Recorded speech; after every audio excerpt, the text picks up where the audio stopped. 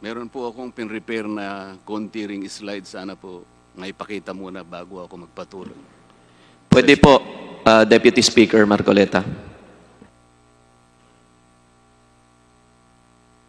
Law, ibig sabihin batas. So kaya ginawa ang batas sa isang democratic country na kung nasaan tayo ngayon is para maging pantay-pantay ang lahat ng tao. Sa classroom may batas, bawal lumabas o bawal lumabas. Pero pag sinabing pag nag-comply ka na bawal lumabas, pero may ginawa ka sa pinagbabawal nila, inayos mo yung law ng classroom nyo at sinabmit mo ulit, ay pwede nang pala ikaw lumabas. Mr. Speaker, No. my distinguished colleagues, hindi po nag-comply sa batas ang ABS-CBN, kaya hindi po sila pwedeng lumabas at magpalabas. Those opposing the franchise application of ABS-CBN will show with clear and convincing evidence that ABS-CBN did not comply with the terms and conditions of its franchise, as well as our laws and the Constitution. In fact, they will show in the succeeding hearings of the Committee on Legislative Franchises that ABS-CBN deliberately and with impunity violated the conditions of its legislative franchise and more so of our laws and the Constitution. Matagal na po kasi ang mga aligasyong ito. Hindi mamatay-matay, lumulutang sa internet, nasa labi ng mga Pilipino. Hindi seryosong binigyan ng pansin. Bakit po?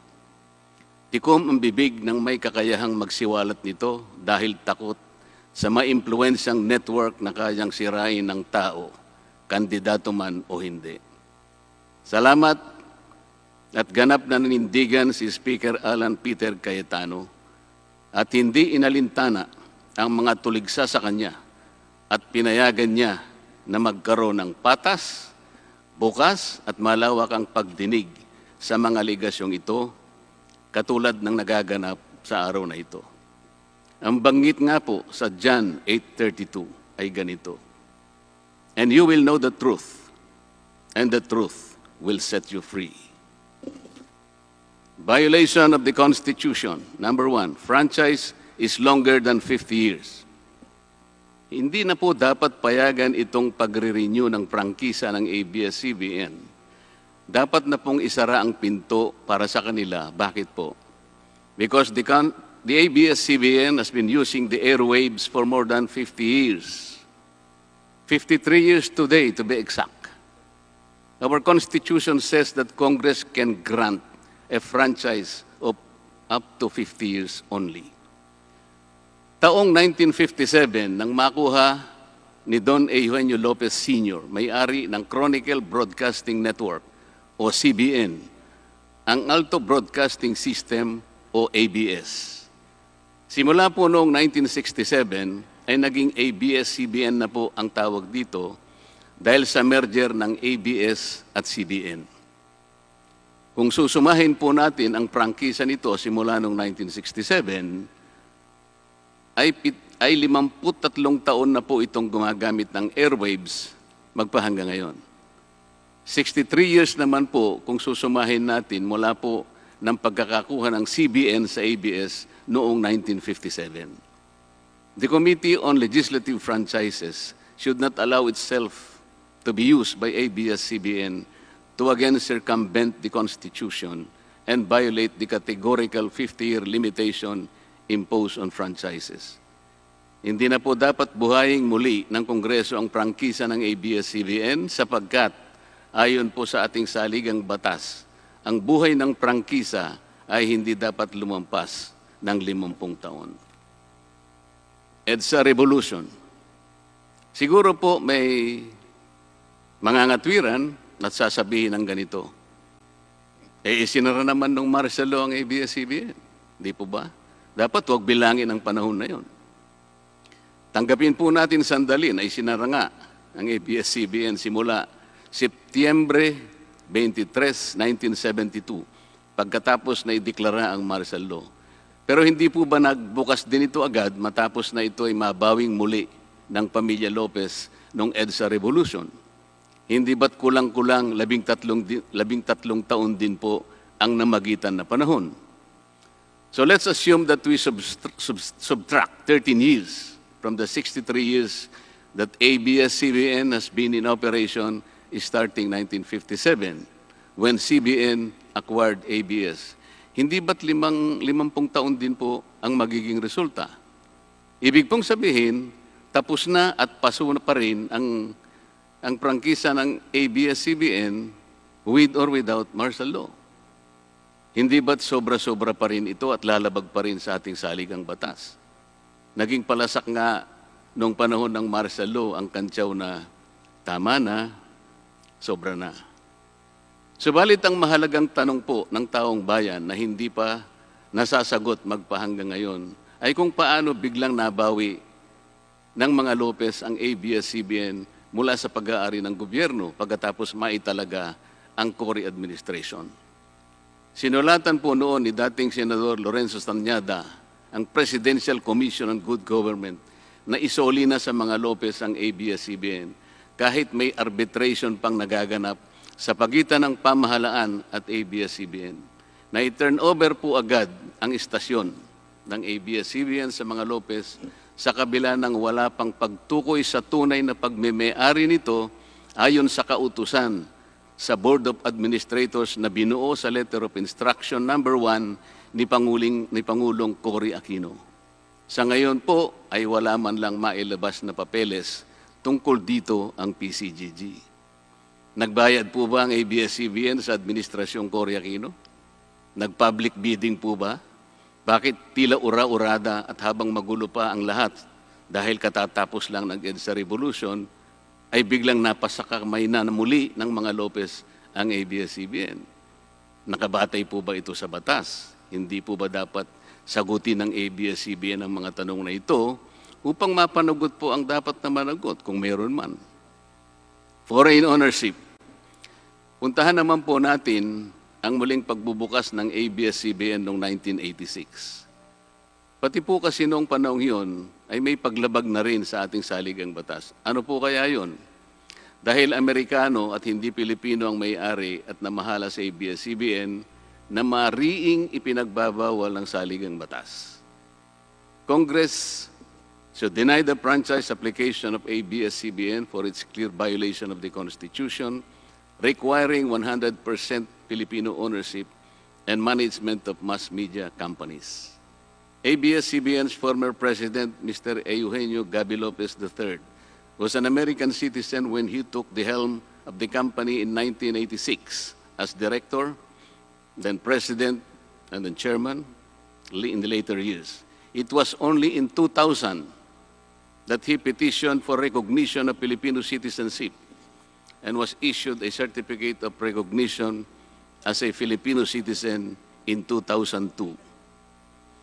At kahit sabihin po natin wala na ngayon sa management ng ABS-CBN si Ginoong Gaby Lopez, nagpatuloy pa rin ba sa paglabag sa saligang batas ang ABS-CBN?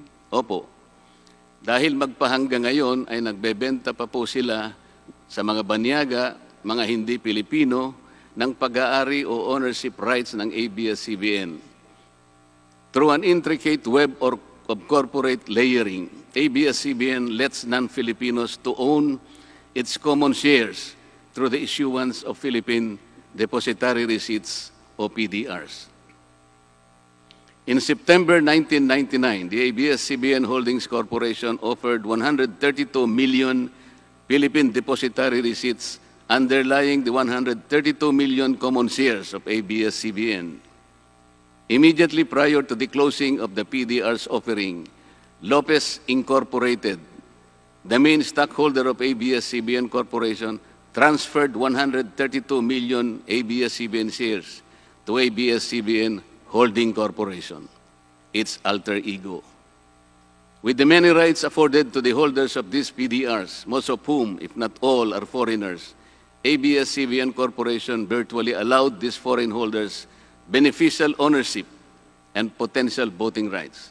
This is a circumvention of the strict foreign equity restriction imposed by the Constitution on mass media companies. Quite obviously, the ABS-CBN PDR instrument, a creative financial mechanism, is being used as a subterfuge to indirectly own the underlying ABS-CBN shares of stock. Violation of workers' rights under the Constitution. ABS-CBN violated the rights of its own workers. It denied them their just share in production as required by the Constitution. It committed unfair labor practices, which consequently denied its employees the benefits required by law to be provided to all employees. Isang halimbawa po dito ay ang asunto na isinampa ng halos 100 o mahigit sa 100 manggagawa ng ABS-CBN sa National Labor Relations Commission o NLRC dahil sa pagtanggal sa kanila dahil sila raw ay mga talents lamang at hindi mga regular na empleyado. Nanalo po ang mga manggagawa sa NLRC at maging sa Court of Appeals. Bakit hindi na lang nila sinunod ang hatol at umapila pa ang ABS-CBN sa Korte Suprema? Ito ba yung sinasabi po kanina sa opening salvo na ang pagmamahal sa kanilang kapamilya ay ganun na lamang? Mali naman po yata na sabihin ng ABS-CBN na lampas sa 11,000 ang mga empleyado nito dahil kung ito po ay masusi nating iimbestigahan, may 2,661 at isa lamang. 2,661 ang mga regular na empleyado nito.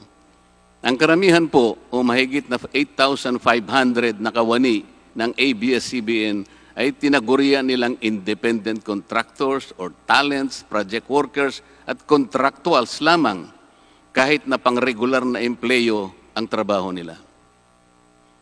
Ayon po sa ating labor code, kapag pang-regular ang tungkulin ng isang manggagawa, dapat siyang gawing regular employee. Hindi dapat contractual. Hindi dapat independent contractor, talent, o kaya'y project worker lang. Malinaw na labag sa batas ang ginagawa ng ABS-CBN.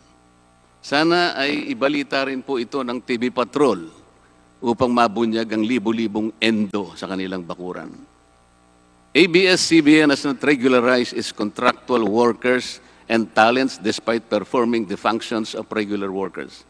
It even forced some of its workers to sign employment contracts containing waiver of the right to regularization. And those who refused were unceremoniously terminated from work. ABS-CBN has subcontracted most of its production work to subcontractor production companies, despite the fact that production is directly related to its core business.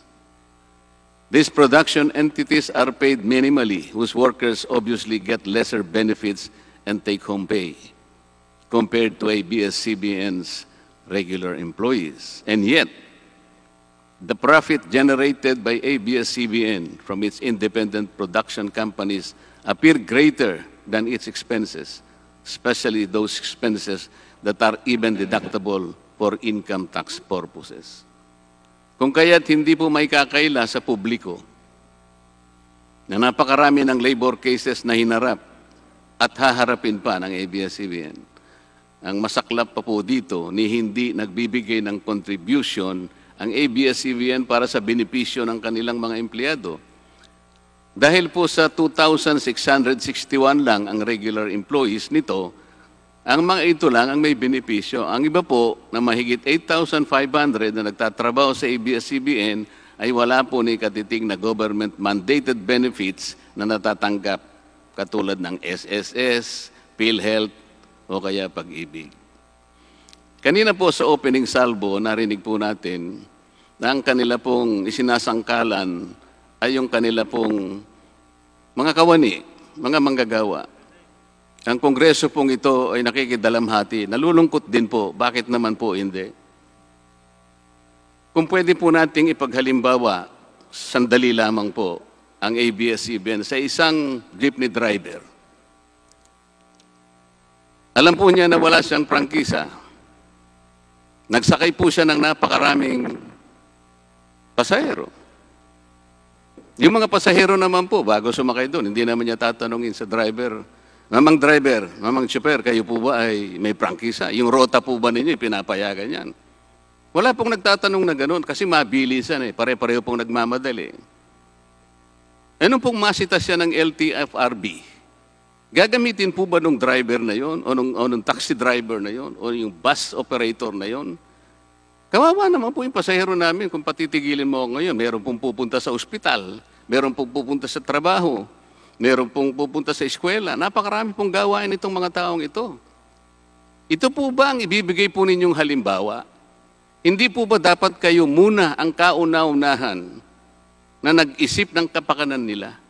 Ilagay ninyo sa magandang kalagayan ang pagpapatupad ng prangkisa ninyo at wala pong malalagay sa alanganin. Huwag po ninyong isasangkalan ngayon ang inyong mga manggagawa at kani-kanilang pamilya. Hindi po ganun. Sasagutin po ninyong aligasyon na ito, hindi po sa pamamagitan ng emotional appeal. If this indeed the true house of the people, the Committee on Legislative Franchises must side with the poor workers of ABS-CBN in denying its franchise, justice to them will be finally served, although ironically, this will also entail some sacrifice on their part. Political bias. ABS-CBN has been biased and partisan in favor of particular candidates and against certain candidates during the 2010 and 2016 presidential elections, contrary to the terms of its franchise and in violation of the Omnibus Election Code.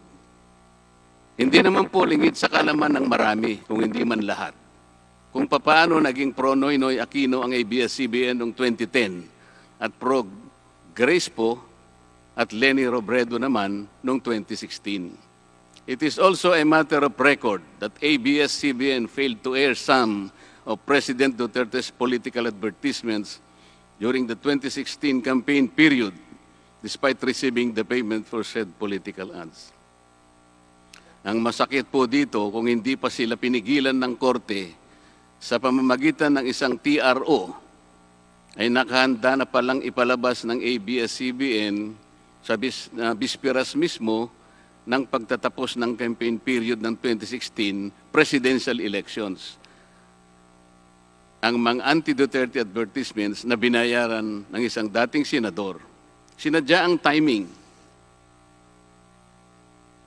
para hindi bigyan ng pagkakataong makasagot pa si Mayor Duterte na noon ay kandidato bilang presidente.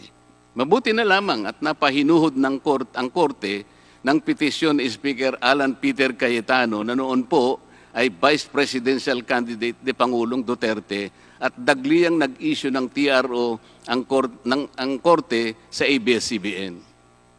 It is now a public knowledge that President Rodrigo Duterte and Speaker Alan Peter Cayetano expressed their disappointments over ABS-CBN's unfair reportings and meddling in previous elections. For those opposing the franchise application, hindi na po dapat payagan ng ABS-CBN na muling pakialaman ang politika sa ating bansa. Panahon na para ang taong bayan ang pumili ng mga namumuno na gusto nila at hindi ang napipisil ng ABS-CBN. Paalala lang po sa ABS-CBN, you are a broadcasting company, not a political kingmaker. Either you play ball or you play fair. Multiple channels in one franchise. Mga kababayan, inabuso po ng ABS-CBN ang kanilang prangkisa. Sa hindi nila may paliwanag na dahilan o maaari namang sinadya na gamitin ang kanyang prangkisa para sa isang channel lamang, pero gumamit pa ng ibang prangkisa ng telekomunikasyon na hindi naman pang broadcast upang mas kumita at makapagbenta sa pamamagitan ng maraming channels. ABS-CBN violated the terms and conditions of its franchise by offering its TV Plus boxes for a one-time fee but using the free-to-air signal authorized in the franchise granted by Congress at no cost to ABS-CBN. Tubong lugaw, ika nga. But this practice of ABS-CBN without permission from Congress or the National Telecommunication Commission is killing the cable industry, which depends on monthly-based subscription of its clientele. At bukod po sa pagbebenta ng TV Plus box sa publiko, sa Kapamilya Box Office Channel na nakapaloob dito, ay nagawa pang maningil ang ABS-CBN sa bawat pelikulang gustong mapanood ng publiko sa KBO Channel. Ibinenta na nga ang TV Plus box, ibinenta pa rin ang mga palabas na pwedeng mapanood sa TV Plus box. Dobleng tubong lugaw na po ito. Hindi po saklaw ang mga ito sa prangkisa na ipinagkaloob ng Kongreso sa ABS-CBN.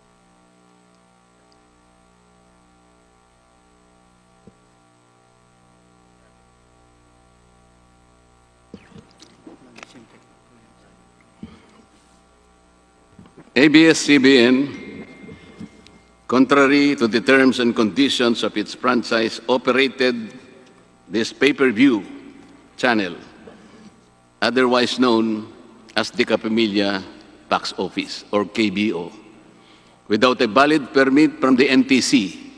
And despite NTC's order to refrain from operating a PPB until the issuance of an appropriate guideline for the same, ABS-CBN continued its operation until the expiration of its franchise on May 4, 2020. Tax evasion. ABS-CBN also violated the terms and conditions of its franchise by engaging in tax avoidance schemes, which deprived the government of the much-needed revenue. It used its wholly owned subsidiary, Big Dipper Digital Content and Design, Inc., a PESA-registered company, as tax shield. Its main customer is ABS-CBN Hungary. And because of this unconscionable tax avoidance scheme, ABS-CBN alleged effective tax rate in 2018 was at negative 5%. This means that ABS-CBN managed to avoid paying taxes in 2018.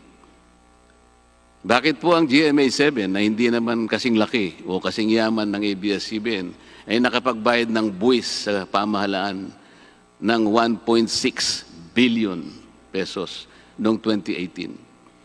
Samantalang ang malaalamat na ABS-CBN ay walang binayarang buwis. Bakit naman nakalibre ang ABS-CBN noong 2018 sa negative income tax nila na 84 million? Ibig sabihin po nito ay may tax credit pa ang ABS-CBN at ang gobyerno pa ang lumalabas na may utang dito. Wala pong pagkakaiba ito, mga kababayan, sa isang taong nangutang sa tindahan, binigyan pa ito ng sukli. In 2019, ABS-CBN again did not pay its rightful taxes. It avoided this by entering into compromise agreement with the Bureau of Internal Revenue, with the latter accepting the settlement of 152 million pesos plus from ABS-CBN, equivalent to only 40% of its assessed deficiency in income tax, value-added tax, and documentary stamp tax payments. But this is only one among the 4 other cases lodged by the BIR at the Court of Tax Appeals, all of which were also settled by compromise. Bakit po ganun? Hindi po ba nando sa prangkisa ng ABS-CBN na babayaran nila lahat ang rightful taxes? Kinakailangan po bang sila ay habla pa ng BIR bago sila mapilitang makapagbayad lamang kahit sa settlement lamang? Ang linaw po ng kanilang prangkisa na babayaran lahat ang kaukulang buwis. Bakit kailangan pong sila ihabla at idemanda pa ng BIR para lamang sila ay makapagbayad?